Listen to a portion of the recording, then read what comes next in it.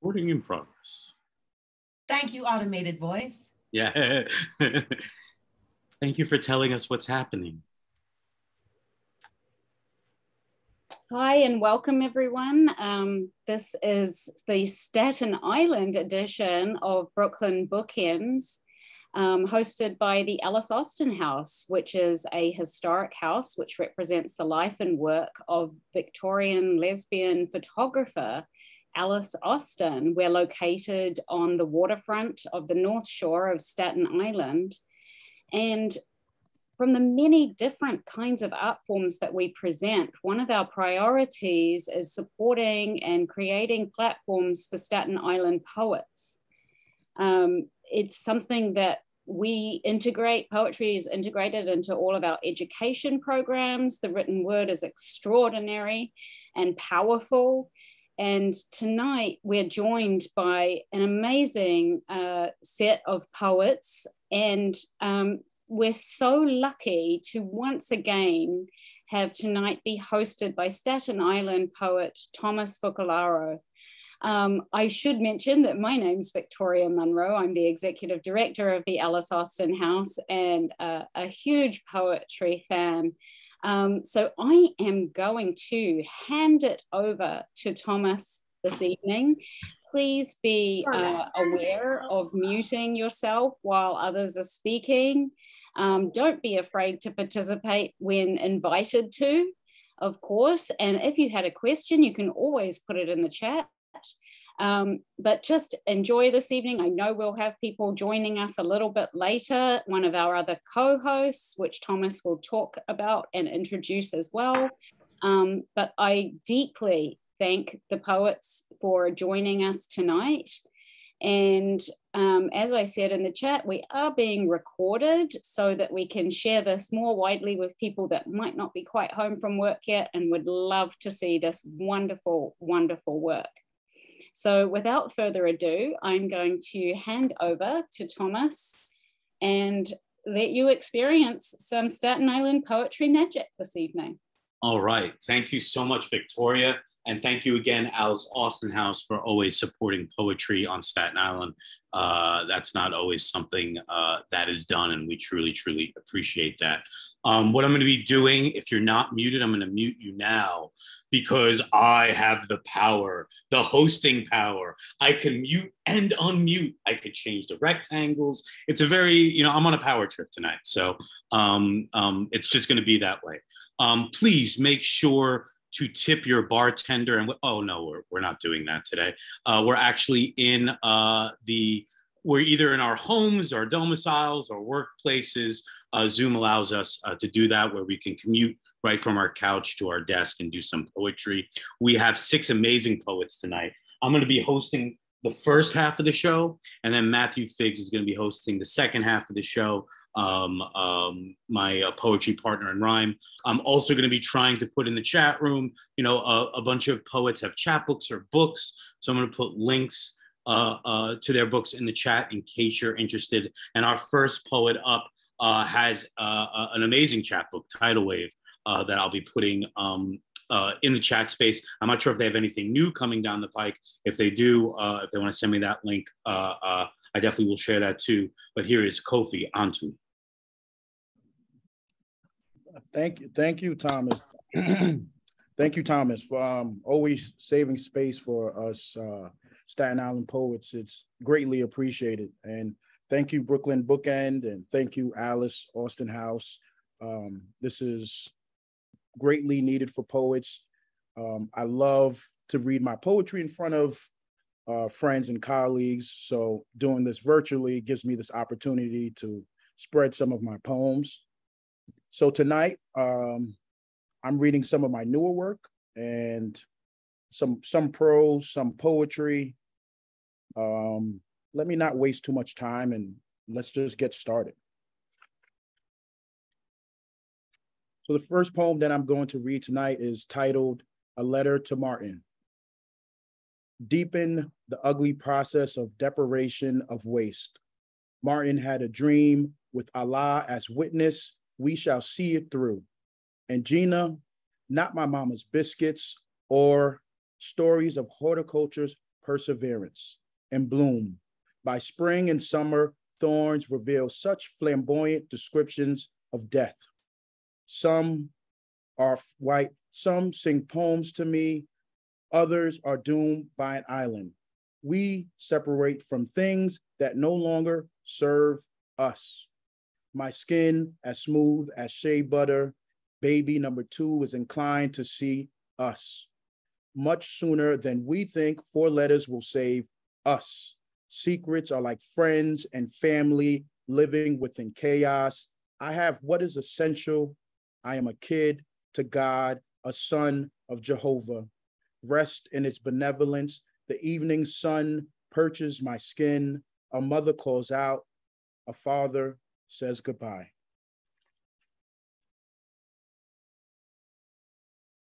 So the next poem that I'm going to read tonight is titled The Lord's Prayer. This poem is special to me, just like most of my poems. This poem was accepted by Stone Canoe, which is a publication presented from the YMCA down at Central New York. So let's begin. The Lord's Prayer. Behind the bench, streetwalkers bypass occupants inside cars. Trucks matter in space, calculates distance, seems to separate us. People are debating by a vacant church building, the roof weathered blue like Lady Liberty. There are windows here. An idle bench occupies a man flaring arms towards us. He sits silently. Violence seems to be a form of communication. Back to the wall, a building stands stone, cold. Steve could be a name. A name is to kinships of beginnings. Today his legs bend by the crease of dawn, perplexed. I watch him live beneath us. Our land, a field, dusty green grass. It stops there behind grandma's kitchen, mint replenished tiny gardens. Through a window, I see him. Hopefully we exchange sites of acknowledgements. A poem reveals syntax, breaks and line placements begin to develop voices embedded in heads of crazy ones. I've overheard Exhibit Z speak out of his bottled up hands. Between us, a net collects time and dust. A street cat hisses, the older cat mingles aimlessly. By the lobby, like us, they are looking for a good time.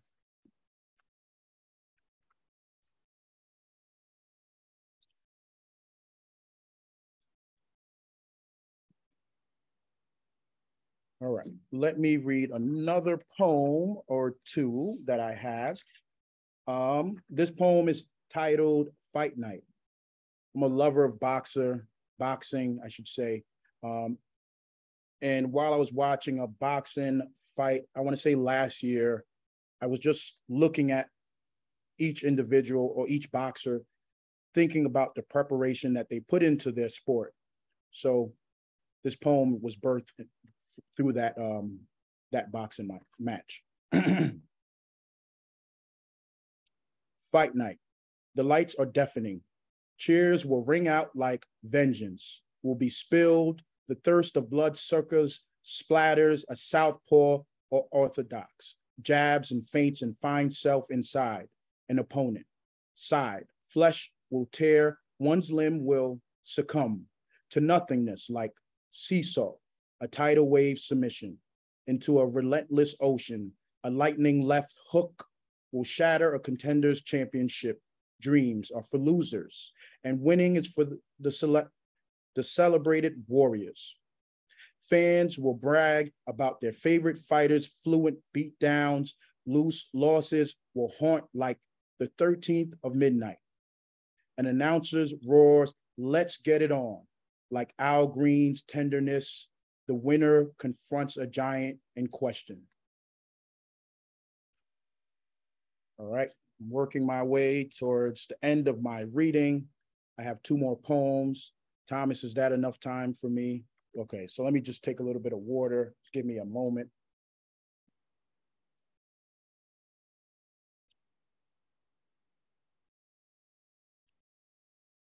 To my wife, Alicia, say yes.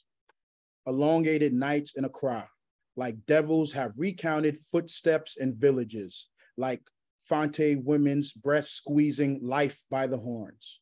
Say it under fainted breath, fleeted. Fame is not for the weak, end it here with a period, or no, but first speak of it like God has ordained ministry to reap benefits of communications. Yes. Know what makes bones tremble and weaken limbs? Tyranny. Go together like opposites attract.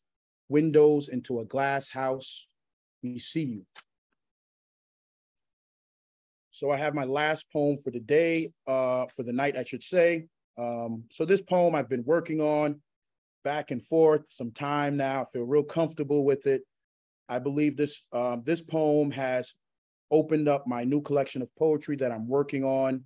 Hopefully, I should have some more news about when this collection of poems will be published.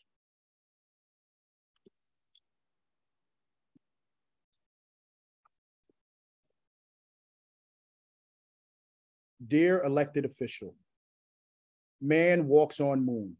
Gender is a construct created by leaders of the imperialists. Man awaits his trial date. Man fighting against state, city, and union. Conflated memories, distant brothers sending letters recoils the heart. Man sits and waits. Actually, man is the case. Trial number 911. 911. Please come save us. Or man. Trial begins awkwardly. Defendant, now dependent on instructional disciplinary actions, is up against a tsunami of lies. Facts. A brother tilts his cap backwards. Facts. Let a brother go. Scream, shout, jump. They won't release man from physical and mental purgatory. Prosecutors. Reminds man he's an animal, the one that needs to be studied, detained and ruthless, lifeless. Forget about it all. Him, baby, man isn't coming home anytime soon. The church won't miss him either. Societal wounds harms its most beautiful creatures, an animal, a mammal, an insect scurries a canvas. Artists are broken into many little pieces. Fundamentally sound craftsmen work are aligned with government funding. Man, oh man. Factually, there are hidden agendas placed to limit the dreamer. Fleeting. Love is a four-letter word most would never see outside of a prison. Imprisoned by law-abiding citizens. Man, too much gin. Man, too much fun. Man, too much conspiring instead of living in a dainty perfection. Brother man is working on a manifesto. His pillow a hard steel floor. Once boy, now man. Bewildered, he prays, now prayed. Finds no use of religion. Throws it in the garbage. Man is walking on the moon. Satan is a devil worshiper's ally. Raise the bar and man will find another route inside. A mesh hall gets dirty like southern discomfort. Man walks back to his cell.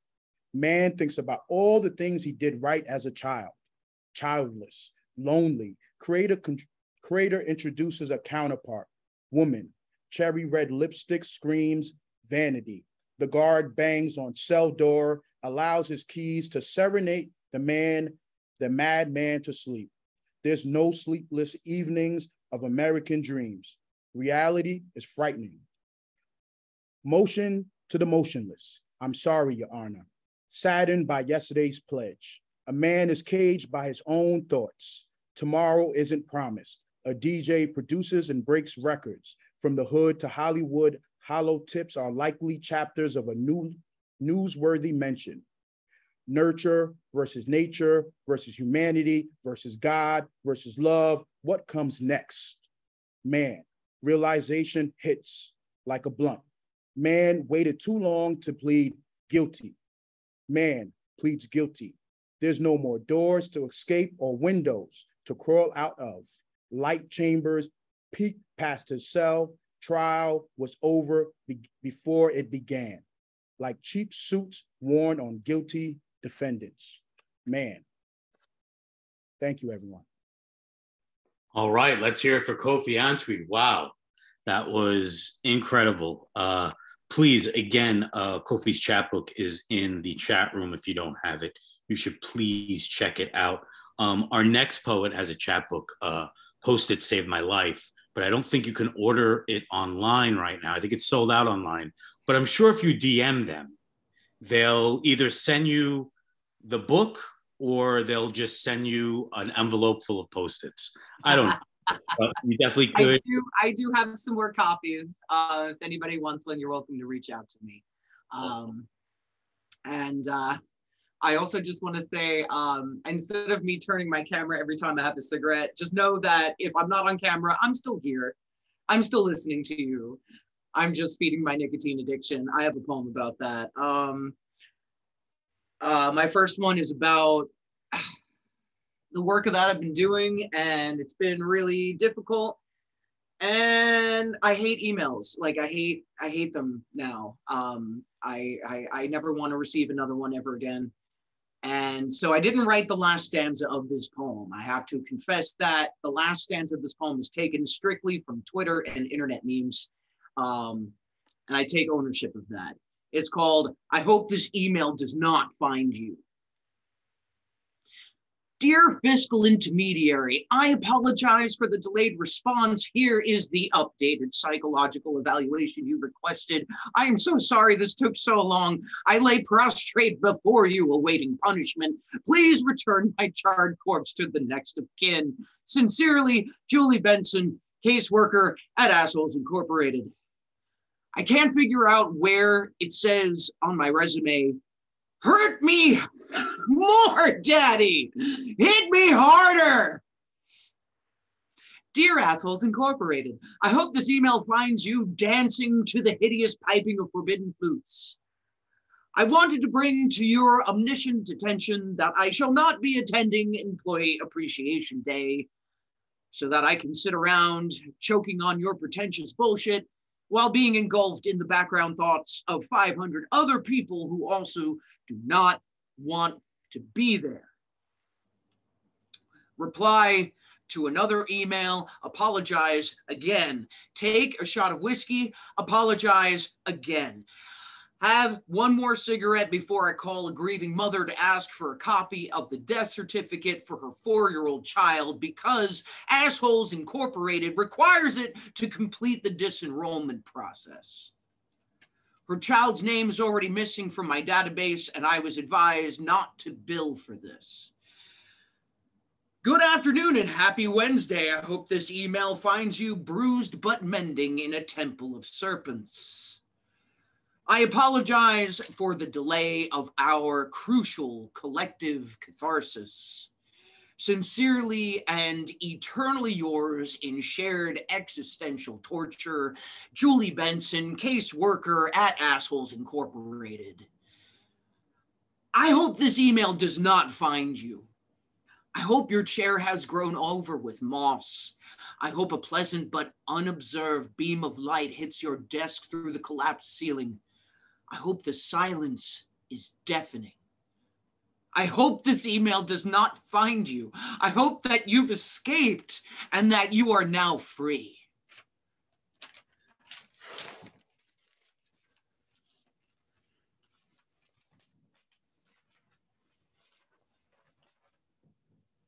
All right.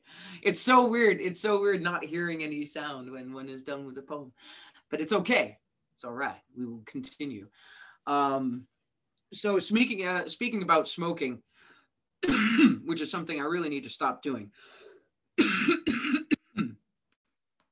This poem is called Cessation. I need to stop mansplaining to doctors. I need to get off Facebook. No screens for at least an hour before sleep. God, I need a cigarette. God, I need to stop smoking. All of the cartoon characters inside of my head look down at me with their arms crossed, waiting. I'm running away, down a long stonework hallway lined with the statues of every demigod that I ever worshipped. The Teenage Mutant Ninja Turtles are there, except They're 5,000 feet tall and carved from pure onyx. And when they walk, they make no sound. I need to stop hitting doctors with mountains. Complexes look so small when they're not yours. God, I need to stop sitting in doctors' offices, explaining to them that smoking has nothing to do with a lack of intelligence and everything to do with self-punishment and giant onyx statues. I need to stop watching the Ninja Turtles and go to sleep. Get my ears zapped, undergo hypnosis and electroshock therapy for good measure. I need to stop cheating myself out of my own lessons. I need to stop lying to my gynecologist in order to keep getting birth control. And the Teenage Mutant Ninja Turtles need to stop writing scripts for Wellbutrin. And poets need to stop poet-splaining to doctors about self-punishment. Doctors need to stop reducing the mind to the brain, and the brain needs to stop allowing this reduction. I need to stop running, and I need to stop coughing, but those lashes feel so right. Giant onyx statues need to stop being right. And everyone needs to stop telling me to quit smoking. And by everyone, I mean doctors. The Ninja Turtles keep buying me cigarettes, and I keep reciting poetry to them about smoking cessation. The me in a parallel universe who was able to quit is sitting in a parallel doctor's office and interdimensional splaining to that doctor how self-punishment can be so nostalgic and familiar, the demon that you know. No one knows me like giant onyx statues, silently dancing this cycle of fear, lashes, and self-flagellation. I need a fresh start. I need to start thinking of new tortures. I got one more for you guys. It's an old one, but I don't know. Its song sounds sweet to me today, so I'm bringing it out again. This poem is deceptively titled Broken. When I was 3 years old, I learned that figures with gas masks and goggles were people. I watched the story of a girl growing up 1,000 years from now, where people had evolved so far and for so long that pure air and water would kill them. For hundreds of years, the forest soaked up the pollution that we're making now. And there used to be horses. There used to be skyscrapers and cars and sidewalks. I am a sidewalk being broken up by the tree roots so that the light can come in. Tree roots taught me how to move with slow deliberateness, to move under the surface. I am a 3-year-old wearing a gas mask. When I see tree limbs break apart chain link fences, I get excited. Sunshine beams into abandoned supermalls and megachurches, and my lizard cheerleaders are swimming figure eights through the open doors of submerged cars. Here comes the water. Ashes to ashes, rust to rust, swing open my rib cage to the ruins of cities overrun with trees. I am the gas mask on your great-great-grandchild's face. The skeletons and lizard cheerleaders join hands, swimming in patterns that form inner and outer mandalas, a geometric tribute to Homo sapiens, the former species that cut down trees and repaired broken sidewalks with delusional white-knuckled reinforcement of their supposed dominance. They didn't understand that broken is the only way to let the light in. Thank you, everyone. Let's hear it for Julie the Loon. Fantastic. Thank you so much, Julie. Again, DM them if you want their chapbook, Post-it notes saved my life. And yeah, please, as Julie mentioned, there's no applause, but there is that little chat space. If you like lines that you like or anything like that, just throw them in there. It makes the poet feel so much better. I'm gushing right now. Thank you, everybody. Oh my God. We are going to move on to the next poet. This next poet is actually hosting the second half of this. They also have a book of poetry called Adolescence that I'm going to be putting the link in the chat room. If you don't have it, you should definitely check it out. Here is Matt Figs. Thank you, y'all. Happy to be here. Sorry for what I missed in the beginning, but yeah, love the arts. So I have 2 poems I'm gonna do, one shorter and one a little longer, both of them kind of newish. I always wrote myself as the hero, hoping to erase how I always felt zero. By building up accolades in the grandest way. Doesn't matter what transpired, the pen gives me the final say. Don't even care if you were there. Don't even care if it's about you. The page is the place where my word is law, where I determine what's true. Some poets are beautiful, and some are selfish. Shelling out words they sell as courage, perpetrating personas to hide within.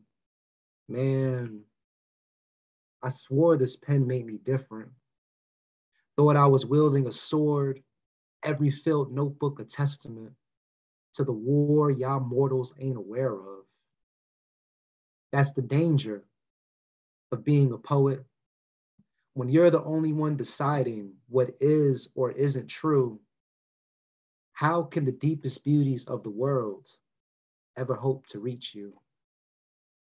How will controversy ever teach you? How will love ever lead you? Shit, how will you ever really be able to see you? Some poets are like groundhogs, scared of their shadows, out there fighting every war we can to avoid battling the wars within. Thank you. All right, here's this other one. And I guess, yeah, that one, I felt like a little personal because I felt like for a long time, I was writing about things that were hard. And I feel like that was facing them, but it was really just writing, but not actually doing anything with it. So like, that's a great first step, but then there was no, change or growth. And I guess it's a hard place where artists, I feel like, get trapped in sometimes. All right, and this next one is called Ascension. I thought ascension meant leaving it all behind, being better than, supreme being beamed up to the top of some mountain, above the follies of man. The only worthy metamorphosis affects your surroundings. My win is your win type shit. That's why they're called gifts. True philosopher's stone is the human spirit. So I ask you, alchemists, what are you willing to put into it? I thought ascension meant leaving this cursed dimension when it's more like healing life's lemons or the blessings. I sought powerful men, hoping to learn their wizarding ways, searching for the spell that'll keep me safe, running. But when fear is your compass, there is no escape. True magic lay in naming a thing, reframing whatever brings you to the brink as more paper, as more ink. Make it a comedy. Take a step back, laugh at the ridiculous cast. The past isn't carnivorous, it's actually your greatest friend. Peculiar proof that nothing lasts. Just because we can't predict the plot twist doesn't mean we ain't writing the script. My previous nemesis, Juan Carlos the 87th, taught me the power of perception. No matter the wily coyote antics, he was immune to my vengeance. When I paid a garage rock band to jam on his lawn at 4 a.m., this clown came out singing. When I drenched every inch of his favorite suit in slime, he smiled and volunteered at a haunted house. When the bees hidden beneath his sink went bananas on his face, he went live on IG, laughing through the swelling, how he was sweeter than honey. Finally, exasperated, I put my hands on him, dragged that simp to a seaside warehouse, suspended him by his ankles above a shark tank encircled by a snake, while a speaker blasted secrets from his diary to a live studio audience. It was perfect. Juan Carlos, the 87th head, turned tomato red as blood rushed to it. I leaned forward, praying for some whimpers. Instead, this motherfucker thanked me. OMG, he exclaimed. I must be blessed for someone to go to such extravagant lengths for little old me. His eyes widened in admiration and his lips twisted into a disgustingly warm smile. How can I hate someone who refuses to do this dance with me? I once defined power as something that sets you apart from others, like God and heaven. I once defined power as plowing through life's BS to find pleasure. True power is in connection. True power is no matter how the script and even the actors flip, still gazing upon the world and singing to the sweet lullaby of love like Juan Carlos. I thought ascension was only about the benefits. It's not about what we get. It's about what we're willing to give.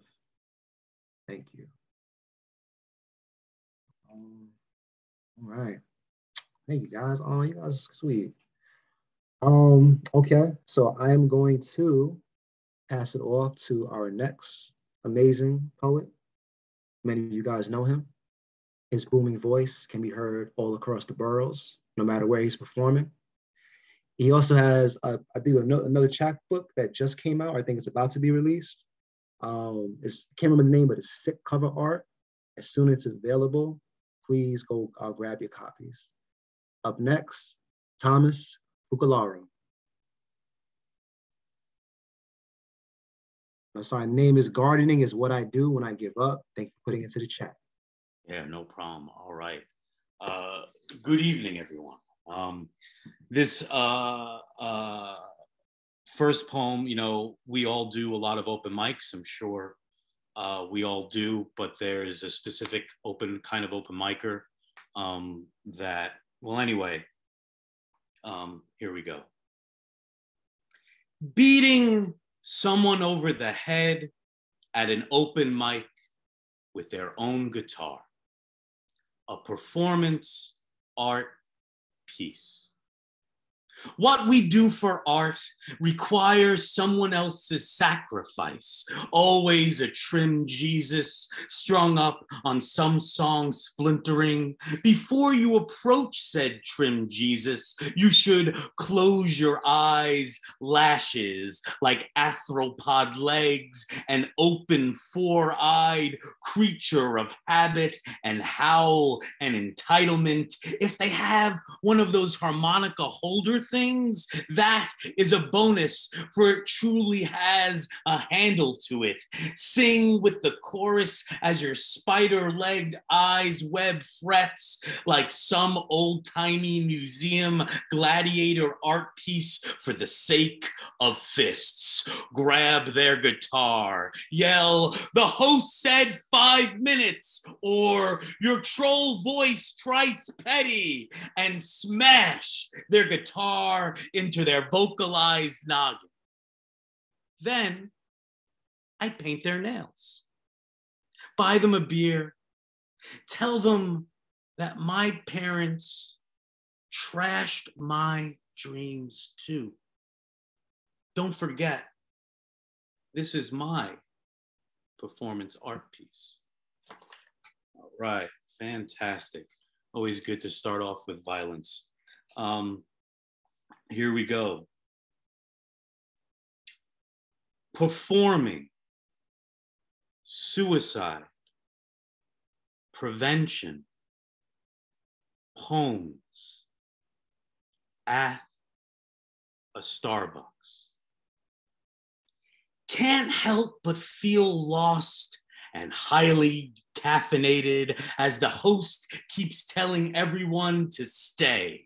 There is a big exit sign overhead staring at us. My heart palpitates, a coffee bean stuck in my aorta, a passerby stuck in a mist of pretension and suicide prevention apparel. Our clothes save lives, made by smaller lives who have no time for taking. A bolt of lightning hits everything but this Starbucks. They give you a free plastic cup so you will return the music upright and totaled from the inside. I feel lost. So to deflect that action, I will hate on this group who are trying to become lightning and spark something different than vitriol. The host quizzes the audience with mental health questions. If my mental health is riding the tracks going 8,000 miles an hour, when will it arrive? A, in the morning. B, in the afternoon. C, in the evening. Or D, all of the above. All right, I have 2 more poems. That unfortunately was a true story. Okay, gonna keep it going. This is a palindrome, which you read forwards and backwards. I'm probably only gonna just read it forwards just for the sake of time. Hyphens. You start writing breakup poems before the breakup. You box everything up in your head. It is said if a writer loves you, you can never die. It is said if a writer loves you, you will always die by their pen. All these crazy and vindictive poetic lines come to mind that make no sense. You hear Alice Walker, "Man corrupt everything," as you scream into a beyond too far out of your reach for it to mean anything. Good breakup poetry requires a bad breakup. I can't remember a time where I didn't write good breakup poetry, like some encouragement gift box self-care spa set, like some disturbing painting that is hanging above your mind, like you are no longer a concern anymore, like pink diamonds buried in horseshit, like poems photoshopped on Getty Images landscaped, like the sickle blade in full flower. I could write the most heartbreaking breakup poem in case you or someone close to you needs it. I keep a quart of blood frozen in my freezer. And I have one more poem for you. Thank you for letting me spit at the screen towards you. I do have a chapbook. The only guarding I do is when I give up. where would a Thomas, Matt was talking about, his first poem, like being stuck in a space, where would we be without Thomas doing a mommy poem? And this is kind of my origin story. This poem is about how I enter a room. I'm from ketchup sandwiches and cigarette smoke, pajama bottoms and broken insults, beer can teeth and three-limbed Care Bears. You could feel the broken on my one sock feet. Dear barstool table, I won't know you for another 15 years, but I understand how it feels to always have something stuck to the base of you that has been in somebody else's mouth. Dear George Carlin, my mother introduced me to you at a very young age. You showed me that God was too slow in proving it was real, but you also made me laugh too. My mother was quite the comedian herself. When I was 3 years old, my mother drove her beige Chrysler like some sort of 80s midlife middle crisis and parked it in the lawn of the house where my father was having an affair and just left it there. I think this is how I approach all of my poetry. How do you create space without taking up too much space? Like the Chrysler. I am from my mother, smoked cigarettes while I was in her tummy. God was a matter of fact, a matter of lungs, digested. My poems, they laugh at me. I have become the comedian. Dear God, why is your light always laughing at me? I am from C-section and needs more oxygen. How we open up depends on the arch of our back and the blade. When they opened my mother up, they found me. I have my mother's smile and she has the scar to prove it. Thanks.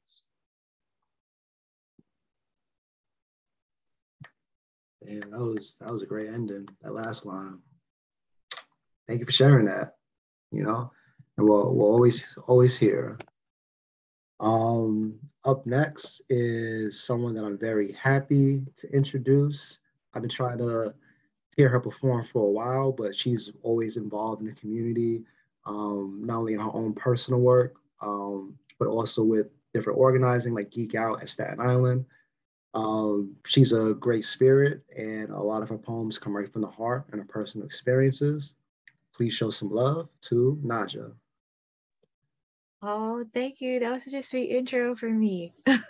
Hello, everyone. Name is Naja. A lot of these poems are from a chapbook I'm still working on, and I say this with like anger more so towards myself, but it finally has a name. It's called The Noor That Doesn't Chatter.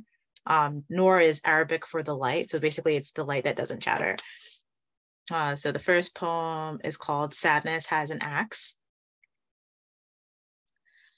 Sadness is slow.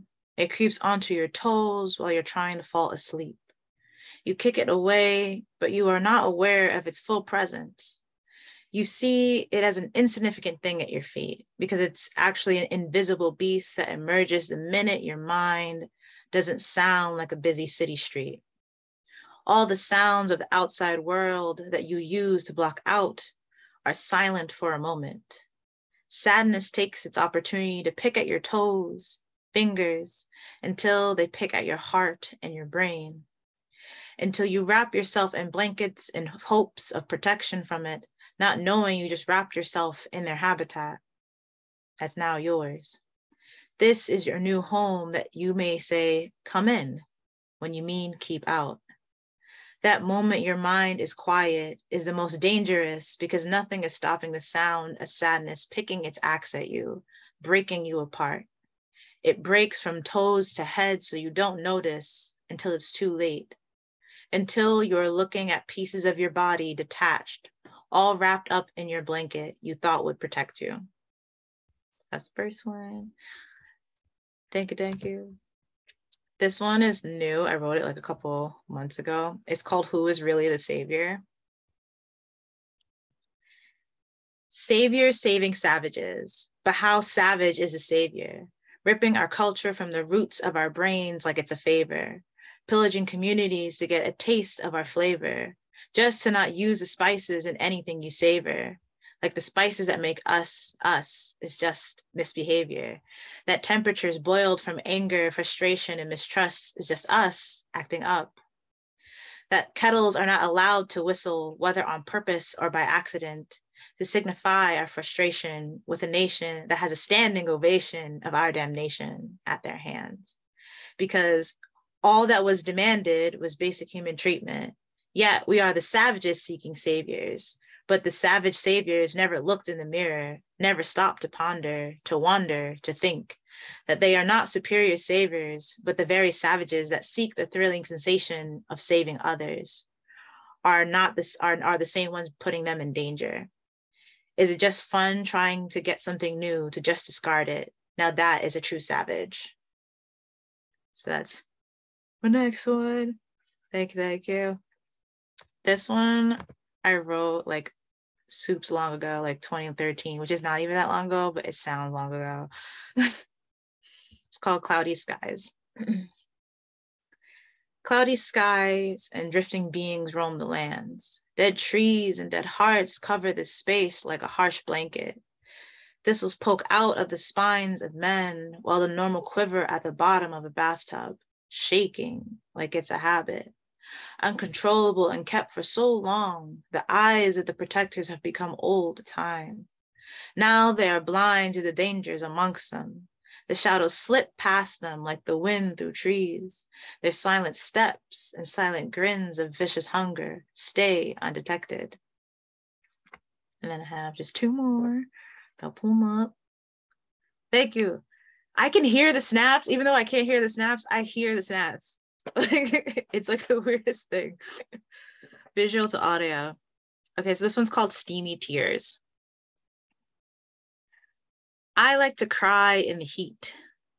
The tears steam and begin to boil as they roll down my cheek, eventually evaporating, as though I was never in a state this weak, this vulnerable, this insecure, that I, who has been crying, never existed before, that my sadness never struck me down to the floor, has never broke my heart, bones, and soul. In the heat, everything disappears. Everything fizzles up and flames, leaving nothing of before, nothing of what once came. In the heat, you could pretend your tears are sweat and push through, as you're working hard not to have the scary things of this world seep through, get under your surface and creep in. Even the mantle is too deep. In the heat, you can easily fall asleep and forget about your pains, including the days you cry, even though your tears dissipate. And then I just have one last one. It's called Shards of the Shambles. You can't fall, trip, or tumble. You aren't amongst the shards of the shambles. You can't allow the reflection of the broken pieces inside you to project outward. Opaque and fake, you must be. The glue you use must be clear. No one must know it's Elmer's, for gorillas are too strong. A crack in your floorboard, an impression in your canvas, a smudge in your mirror, a chip on your shoulder slowly gets worse under other people's vision.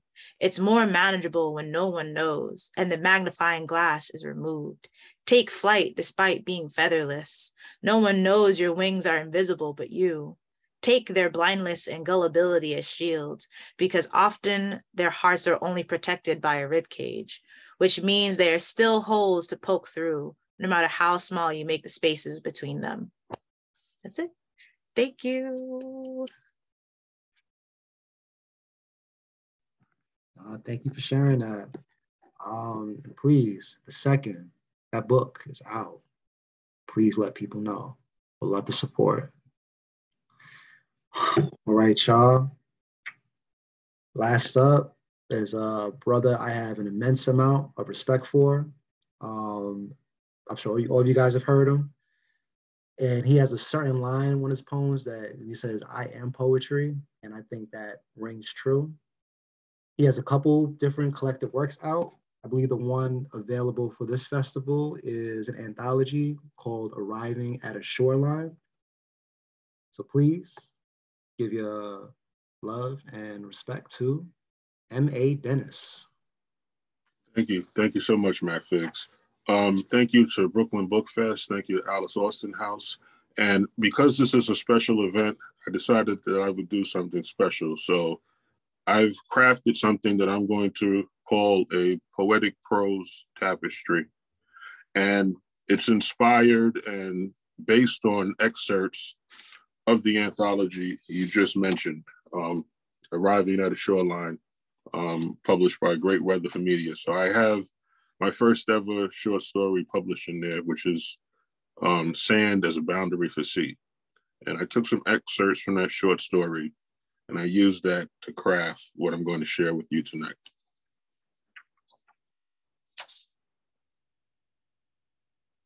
And to think they call it an act of God.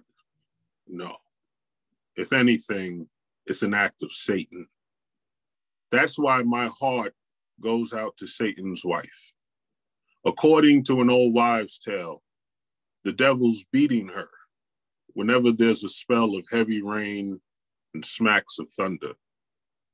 So imagine the level of domestic violence that's happening in hell during a hurricane, a superstorm, a Katrina, a Sandy, an Ian.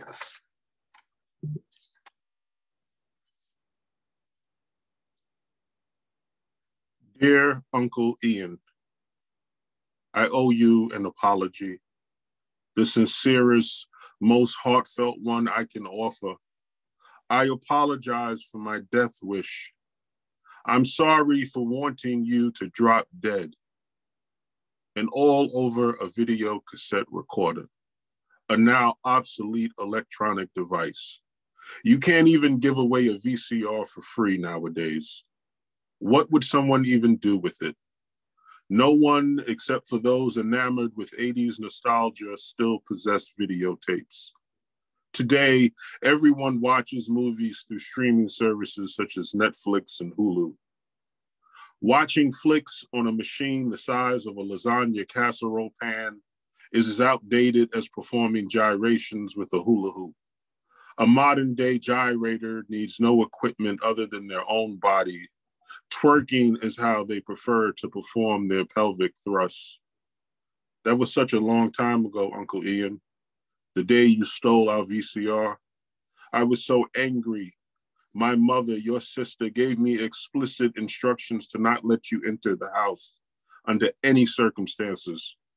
And when you pleaded to use the bathroom, basically crying to be given the dignity to answer nature's call in a toilet instead of the bushes, that was a circumstance I was ill prepared to handle. Yet I fought to remain resolute, to obey my mom's edict. Do not, I repeat, do not let your Uncle Ian in this house. But you wore me down. You even went so far as to remind me of the eternal debt I owe to you. Who taught you how to tie your shoelaces? You asked.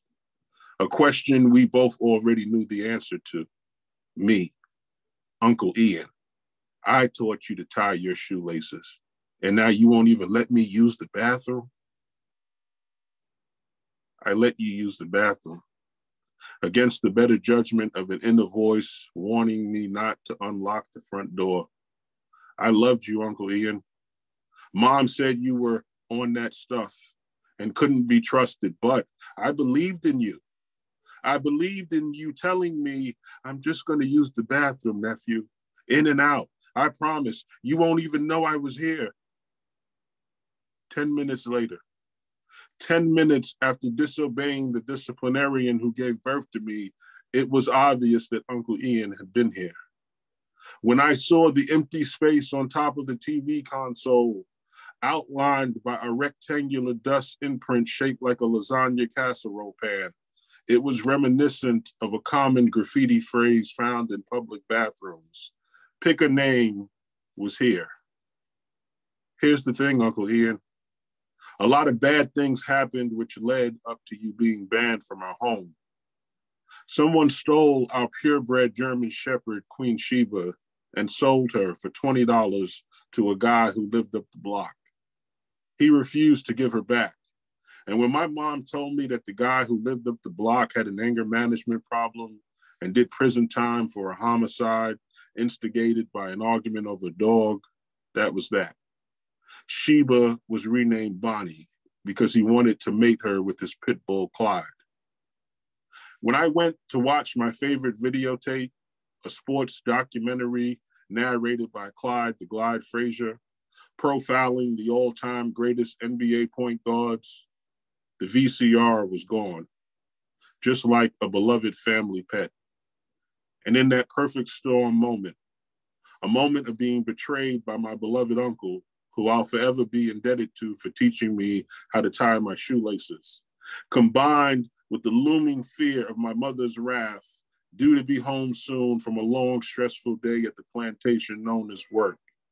In that moment of absolute furiosity, I wanted you to die. I wanted that stuff to kill you. How else would you stop terrorizing us? Maybe it's not really about the VCR. Maybe it's about never being able to feel safe, secure. Maybe it's about that stuff bringing the worst out of my Uncle Ian. So much so that I was ready to kill him before his time. When I look at my Uncle Ian today, healthy, a homeowner, a dog owner, a pillar of his neighborhood, I feel so guilty. I want to apologize. I want to tell him he is a metaphor for hope, that he is a Bob Marley song come to life, a redemption song. A redemption song. A redemption song. Redemption song. Redemption song. Redemption song. I hate to sound like a broken record, but when it comes to dealing with aggressive panhandlers, no matter how many times you say, I don't have it, in different ways, ad nauseum, it doesn't matter. I don't have it. I don't got it. I'm broke. All I have is my EBT card. Unless you expose your empty pants pockets like Bunny is, the aggressive panhandler will not take your answer for an answer, no matter how many times you say it like a broken record. I want to go on record and say that the only aggressive profession that irks me more than a panhandler is a preacher. I can't stand an aggressive street corner preacher. There I am, minding my beeswax, my locks enjoying the indigenous summer breeze blowing as I wait at the bus stop for the B63 to Sunset Park. And here comes Brother Hector invading my personal space. I don't like people invading my personal space, but I give Brother Hector a pass after he tells me, God spoke to me and said to come speak to you. Who am I to go against God? She's the only one I don't mind invading my personal space. Although I'd rather God come to me directly, if she wants to work through Brother Hector, that's fine. Although Brother Hector annoys me, I'm doing fine until he tries to flip me. He tries to get me to accept Jesus and be born again. I try to be polite and tell him I need time to think about being born again. I was a breech baby, butt first, Day one, I'm already telling the world, kiss my ass. I almost died by umbilical cord strangulation. Not sure I want to go through that ordeal again of being born. So I tell Brother Hector that I'll gladly take his free religious telemarketing literature, but I can't commit to Jesus today. Brother Hector tells me tomorrow might be too late. And when that doesn't flip me, he resorts to fear tactics. He warns me, Jesus will come like a thief in the night. And if you're not saved, you'll burn in hell for all eternity. All I want to do is cuss Brother Hector's ass out. I want to ask him, how hot can hell really be if it takes all eternity for something to burn? I want to tell him my older sister, Dee Dee, she died in an automobile accident. After being run off the highway, her Trans Am hit a concrete divider, caught fire, and exploded. She burned to death. My poor parents, they would have preferred to give Dee Dee a traditional burial. Unfortunately, she was already cremated. So, Brother Hector, I'm not afraid of burning in the afterlife. I'm afraid of burning in this life, trapped in a vehicle, roasting like a friggin' $5 Costco rotisserie chicken. But I say none of that to Brother Hector. I simply take his free religious telemarketing literature and board the B63 bus. And I sit at a window seat and reflect on a recent heartbreak. My girlfriend broke up with me. She wants a man who loves Jesus and has a car. My ex-girlfriend simply cannot fathom why I refuse to drive. Thank you.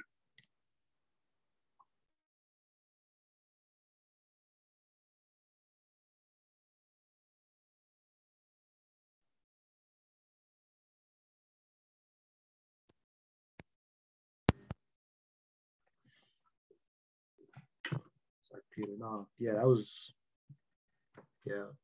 I don't even have words to say for that.